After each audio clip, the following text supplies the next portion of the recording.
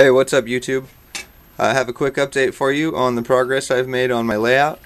I have been working on getting a locomotive / railroad service facility in here.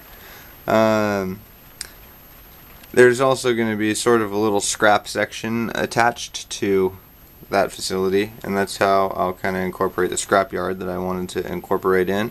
This is Cornerstone Washington Salvage here.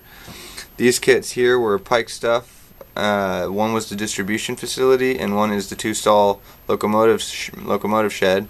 And I ran out of styrene by changing the footprint of the layout. They didn't give me enough styrene in the kit to complete the roof, so I'm going to have to go back to the hobby shop and pick some up. Also, I've got the Cornerstone overhead traveling crane back there, as well as another Cornerstone kit, JDM scale house. So I feel like it's a pretty good start to my facility here. I want to add some more stuff, maybe get a diesel fuel station and a sanding tower, perhaps some other details, I don't know, some other little structures or something from Pike stuff. I kind of like those little kits.